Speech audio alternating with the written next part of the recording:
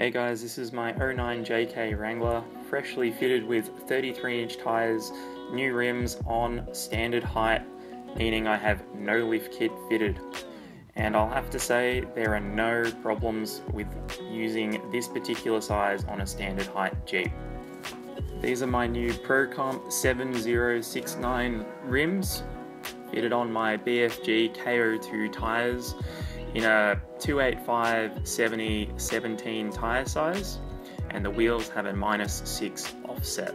This means the car's got a bit of an aggressive stance. The tyres do poke out a little further from the guards, but I can report there are no problems driving it.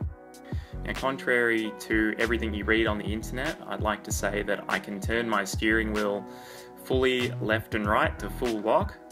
I have no problems driving around town, doing some light off-roading. However, if you want to disconnect the sway bars and do some hardcore stuff, you would definitely need to fit a lift kit. However, if for anything mild, this will be perfectly fine for you. This is a video of me driving full lock left and full lock right, just to show you that there are no problems.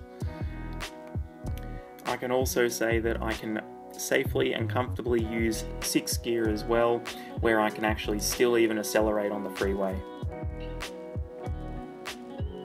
So there it is, thanks for watching. I hope that answers some of your questions. If you're going to fit something similar to your JK, I'll drop some further details in the comments on this video. Thanks.